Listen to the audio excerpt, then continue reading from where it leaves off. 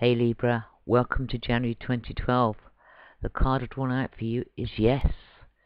Your intuition is correct. Take action accordingly. Some of you Librans out there are mulling over ideas towards the end of 2011, maybe thinking about new ways of earning a living, maybe thinking about moving, or maybe thinking about relationships, maybe take them to a deeper level. But whatever it is, whatever is in your gut, the answer is yes. In January, it's yes. Do it. Go for it. Don't let your ego, your fear hold you back. You know, lots of people think the ego is about, look how good I am. But it's not. Ego likes to keep us safe and secure, and it does everything it can to stop us.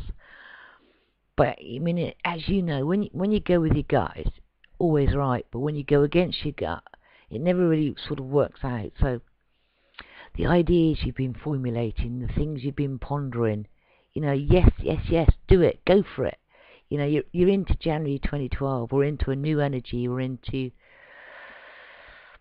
a lot of new ways of being, you know, out in the big wide world. So go with your gut in January, do it, you know, just say yes. I mean, I know it's always about balance for you Librans, and you are quite cautious and you always like to look at, you know, so you've been weighing up the pros and cons for long enough now, and it really is time to just go with it. Go with the intuition. Do what feels right. You know, be spontaneous. Do it.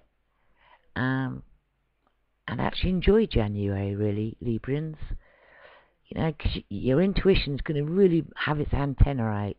So, you know, notice. Go with the feeling. Go with the gut instincts. Go with the feeling as opposed to the thought. Hope that's helped you, Libra. Hope you have a great January, and I'll speak to you in February.